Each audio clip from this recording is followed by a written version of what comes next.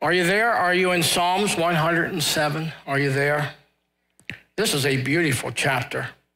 There are phrases throughout this chapter that are repeated for reasons that they are repeated. And when we get to that point, I'm going to ask you to read them with me. This particular chapter has been called the Old Testament Love Feast because of the beautiful, encouraging words that we have in this particular passage of Scripture. All God's Word is that way, but this in particular is just really precious. The very first verse gives us the beginning and the introduction of the chapter. Oh, give thanks unto the Lord, for he is good, and his mercy endureth how often? Forever, forever, forever. If you need to have forgiveness in your life, you'll find it in this chapter. If you need deliverance, you'll find it. If you need restoration, you'll find it in this chapter. And we will read that final verse together when I get to the finishing of the message. We'll read that final verse together. In this chapter, we have a revelation of God's long-suffering and his loving kindness, even toward those who are rebellious and are disobedient. And so it proves that God will never walk out of any of his children. In fact, that's the title of my message. God won't walk out on you. We can embrace his loving kindness in our trials. But the title of the message is God won't walk out on you. This psalm gives us 4 different classifications of God's people who end up in trouble and affliction because of their own doings. The Lord doesn't walk out on any of us, not one. So as we look at these classifications or categories, we'll see if you can find yourself in any of these categories. The first category that we look at is the believer is in trouble because he is either starving or he's thirsty, maybe both. He's starving and thirsty. Look at verses 4 and 5. This is where I got that. They wandered in the wilderness in a desolate way. They found no city to dwell in. And what are the next 2 words? 3 words, hungry and thirsty. Their soul fainted in them. You see, these people once knew the fullness of the Lord, but now they're in a solitary wilderness, wandering alone and unable to find the city. Now, when it mentions the city in the Old Testament, it's usually always means Zion or Jerusalem. It usually always means the city of Jerusalem. Well, in our study today, it represents God's true church. We are his true church. When we speak of the true church, we're talking about that part of the church that God will take in the rapture. We know there are true Christians in all kinds of denominations. And when I say all kinds, I should probably be more distinct. Of course, those that believe that Jesus Christ is the only way. But there are all kinds of denominations that do teach that he is the way. And of course, we know that there probably will be some also in other walks and denominations that will be true Christians that have called upon the Lord and have asked to be saved. So we're talking about the true church. That church, when the rapture takes place, God will pull his people out and they will leave in the rapture. That's why we call it those who belong to the true church. And so the scripture says they were hungry and thirsty. There are multitudes, and I believe there's more than you can actually think about. Today, there are many Christians that are starving for a true word from the Lord. You believe that? I can tell you during this pandemic, there's probably many people, like we ourselves, were secluded. We're bound up in our houses and not going anywhere to worship. I know there was quite a few people looking at my messages on Facebook, and that's a good thing, that people are searching. They're hungry, they're thirsty, and they're hungry for God's word. And I believe that there are many that are hungry for God's word. Maybe there's some that are going from church to church trying to find their place. And maybe, perhaps, there'll be even some that may just give up because they believe there isn't a church for them. But I know that there is. I know there is a place. And if you haven't really for sure found your place, you just be patient, because I can tell you that God will not walk out on you. He has not forgotten about you. And I can tell you that he loves you and he knows exactly what you're doing and what's involved right now in your life, in this time in your life. There's some pastors and congregations that perhaps aren't even interested in righteousness. And that's sad for me. That's sad when I hear that there's so many churches that are not preaching God's word. You know, they're talking about all kinds of other things. They're concerned about meeting the needs of the people, so they fix their schedule to be full of lots of activities.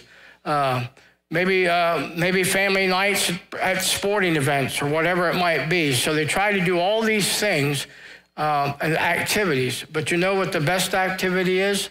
The preaching of God's word is the best activity for a church to have. Preach God's word. Preach his word. Be instant in season and out of season. Of course, we know that there are some people that are so critical-minded that they become hard to please, that no church ever seems to meet their standards. The least imperfection seems to drive them away. I knew of a pastor who received an angry letter because his church bulletin had mentioned singles night. The letter writer accused the church of trying to pair up lovers. Can you imagine that? The pastor answered that this way. He was simply announcing a night of ministry for single people to worship God together. That was his only reason for it. So if you want to be a pastor, you put your application in and see how that works out for you. There's just some people you can't please. I've learned a long time ago to just give up on that. I'm not here to be a people pleaser.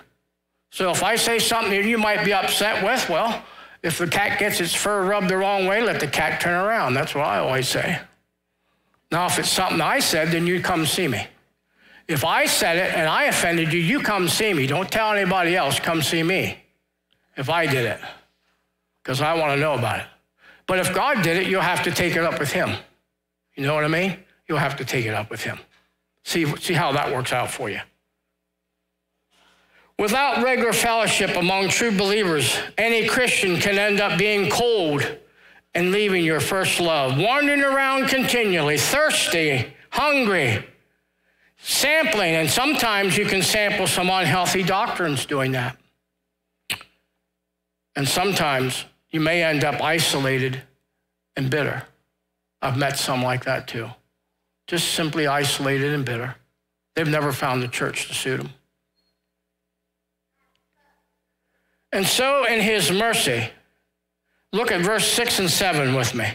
In God's mercy, what was the answer for that? Here it is. Read it with me. Then they cried unto the Lord in their trouble, and he delivered them out of their distresses, and he led them forth by the right way, that they might go to a city of habitation. God provided a solution. We just read it. God says, I will show you my church. I'll lead you right to them. He will guide you to that place that he has, where he has his body of believers, and he has them all over the world. And if you're willing to cry out to him, he will miraculously bring those like-minded Christians to you, and you'll be amazed at how much you'll see things alike. You'll be amazed at those people God will put you in touch with, of how they feel the same way as you do. So until that happens, he will not walk out on you. He promises to manifest himself even where, the scripture says, 2 or 3 are gathered in his name. So that brings me to the second kind of believer in trouble, who has fallen into sin by disobedience to God's word. Being disobedient to God's word. And here's where I get that. If you're looking in your Bible, verses 10, 11, and 12. Those who sat in darkness and in the shadow of death, bound in affliction and irons, and here's the reason why, because they rebelled against the words of God and despised the counsel of the Most High. Therefore he brought down their heart with labor. They fell down, and there was none to help. Could this be you? Have you sat under godly, convincing preaching? The Spirit has striven with you, but still you sinned willfully, and now you're back in the clutches, perhaps, of an old habit. You're miserable. Your heart brought down with labor is what the Scripture says. When one sins willfully and disobeys the word of God, his tendency is to hide and cover in fear and wallow in misery. He thinks it's all over, that God can't use him anymore, and that's the lie that the devil tries to whisper to you, that there is no hope for you. You're one of those people who will never change. Your sin has forced God to hide his face from you. But here's God's answer to that. Are you with me? Verses 13, 14, 15, and 16. Let's read it. Then they cried unto the Lord in their trouble, and he saved them out of their distresses. He brought them out of darkness and the shadow of death, and brake their bands in sunder. Oh, that men would praise the Lord for his goodness and for his wonderful works to the children of men. For he hath broken the gates of brass and cut the bars of iron in sunder. Isn't that beautiful? That's God's answer. He saved them out of their distresses. Oh, that men would give thanks to the Lord for his goodness. So hear it well, church. God never has and never will hide his face from a crying child. It doesn't matter how far you have fallen. It doesn't matter how many promises to God you have made and broken. Your sins, though as scarlet or red, will be white as snow if you will only cry out to him. Only God can cut the bars asunder. Only he can deliver you from your darkness. This is our strength and this is our hope. And then they cried to the Lord in their trouble, and he saved them. I want you to notice the phrase there. They cried out to the Lord in their trouble. You should underline that. The sufferers in this psalm didn't cry out to God after they were out of their mess. They cried out from within it. And what did God do? He saved them. That's good to understand. They cried in the midst of their problems, right in the middle of it. That's when you cry out to God. Some of you know what I'm talking about. You've been there. You've done that. You didn't have to call the preacher up. You did it on your own. Praise the Lord for that. You can do that. He's always on the throne. You don't need a preacher or a pastor. You can do that on your own. I'm so tickled when I hear that you do that. That just puts a spring in my step. That's what you need to do. You can do this. You don't need me. You can do that on your own. Here's the third kind of believer that we see in trouble, is a fool who has brought trouble on himself. Ooh, boy, that hit me over the head real good. Because of their, listen, here's where I get this. Look at verse 17 and 18. I want to show you where I'm getting this. A believer who brought trouble upon himself. Look at where I found it. Fools, because of their transgression and because of their iniquities, were afflicted. Their soul abhorred all manner of food, and they drew near to the gates of death. Now, the dictionary says a fool is someone who lacks judgment or good sense, or one who makes silly, stupid mistakes. Boy, did that hit everybody, me included. He does his own thing without thinking of the consequences. Have you ever done that? Boy, I have. Phew. And many Christians are paying a high price for their past acts of foolishness. Some spent a night in adultery and have contracted perhaps HIV. Some are sinking in financial holes because of a foolish spending habit. Others are locked in a terrible marriage because they rushed into it foolishly. I heard that. The despair of many of such Christians is unspeakable. They feel helpless. and on the verge of giving up. One man wrote, "I feel like my life is over. There's nothing I can do. I just look forward to death." These tragic words reflect the psalmist's description of this type of despair. They drew near to the gates of what? Death. Any of you went through that, you know exactly what those words mean. You know what those words mean. How close have you felt like you were to the gates of death?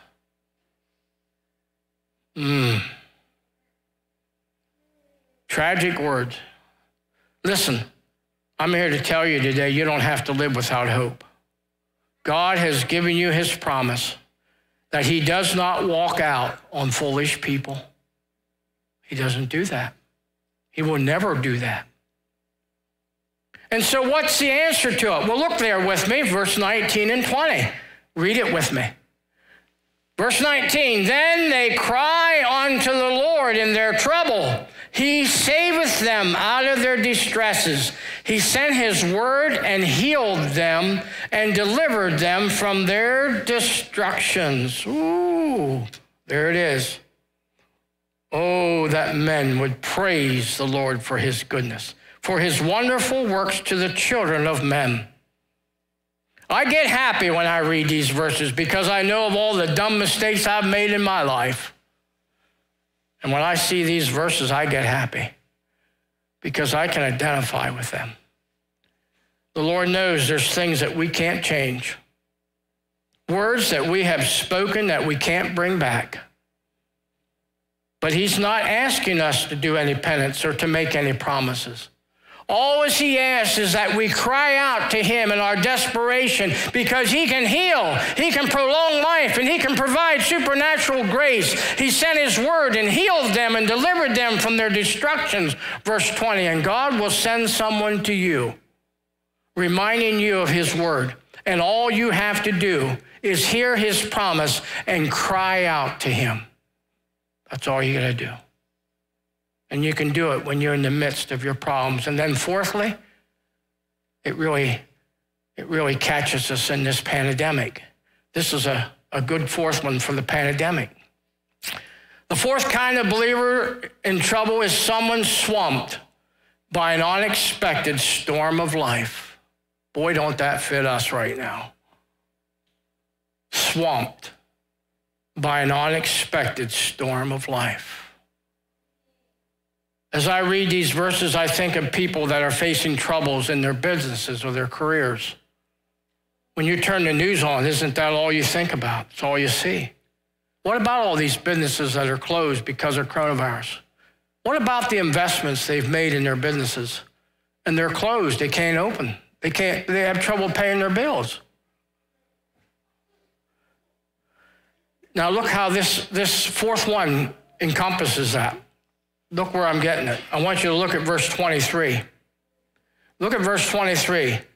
They that go down to the sea in ships that do what? There it is. Has your businesses been affected by coronavirus? Has your business? Sure, I bet all of your businesses have in some way been affected by coronavirus.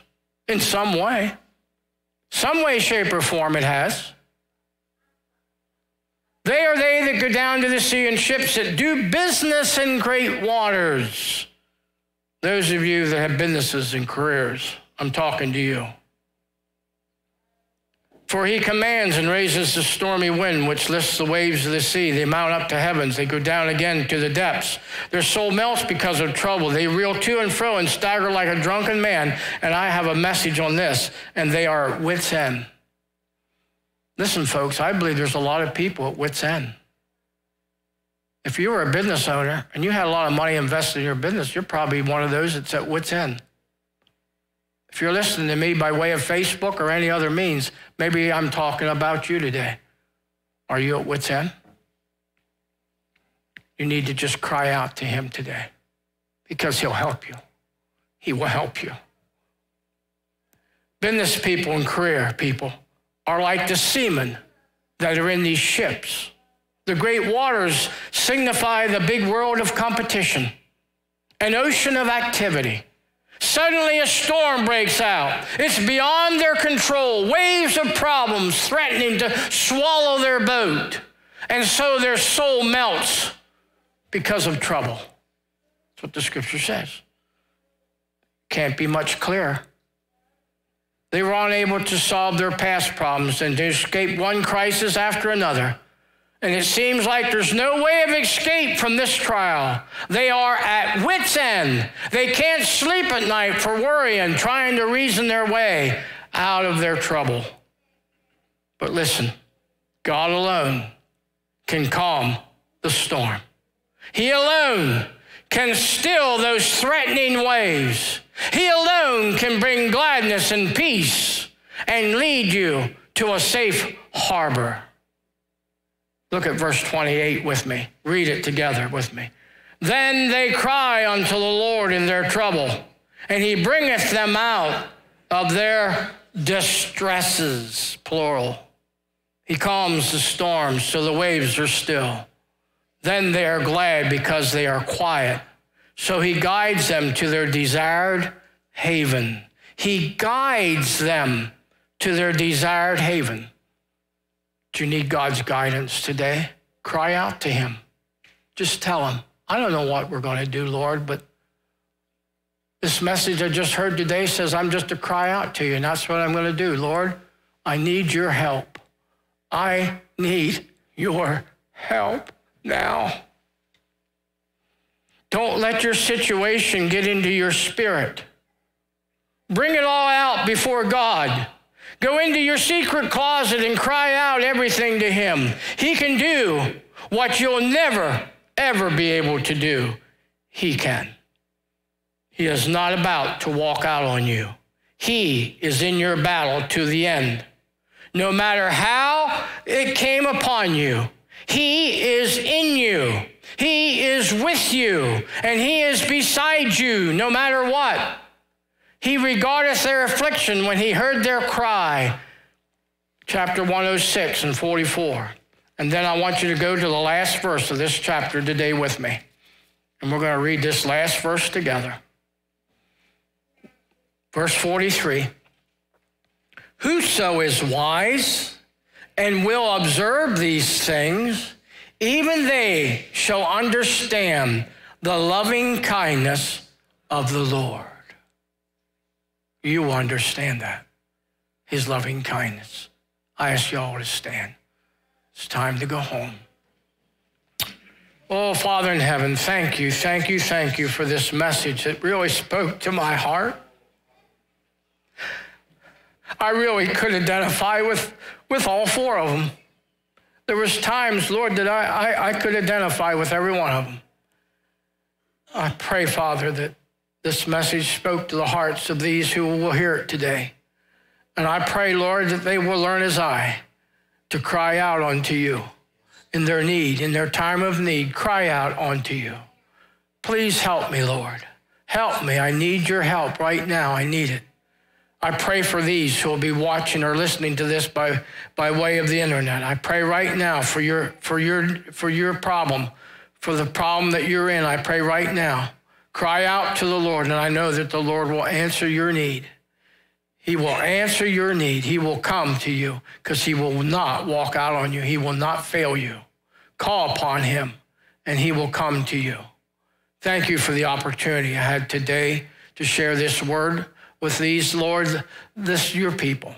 Thank you for this day. In Jesus' name we pray. And everybody said, amen. Lord bless you.